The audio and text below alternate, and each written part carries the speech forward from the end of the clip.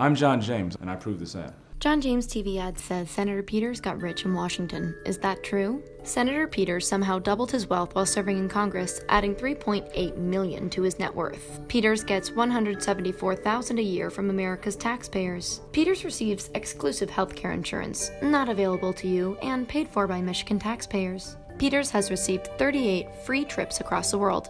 It is true. Peters did get rich in Washington. The senator really knows how to work the system.